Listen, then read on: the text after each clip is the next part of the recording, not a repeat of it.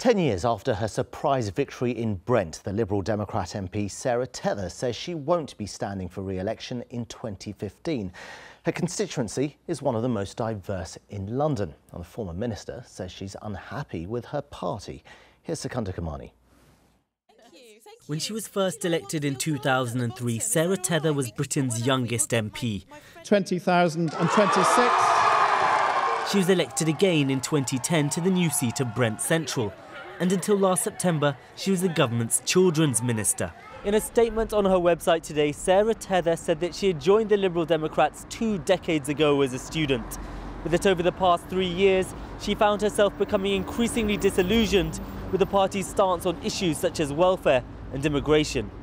Earlier this summer, she spoke against the Home Office sending round vans warning illegal immigrants they would face arrest. And in a place like this, the cost, of course, is going to be community relations. People are going to look at anybody who looks and sounds a bit foreign and assume that they're illegal. Today in Willesden Green, her constituents gave their reaction to the news. Generally speaking, it's quite shocking to hear that she's resigned. I had no idea. I think she's taken a positive stance on this matter, yeah. I think really it's the best thing that I've heard for a long time. And perhaps a few more of them need to do the same.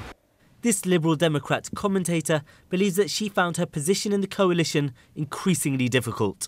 Also, her political career had a little bit run into the sand. You know, she'd been sacked at the last reshuffle, and she'd come in for an awful lot of criticism within the party for her vote opposing the introduction of equal marriage, which is an issue, important to a lot of members of the public, but also particularly important to a very large proportion of the Liberal Democrat activists. The Liberal Democrats say they're disappointed by Sarah Teather's decision, but that they are proud of their record on welfare and immigration. She says she will continue to work hard for her constituents until the next general election. Secunda Kamani, BBC London News.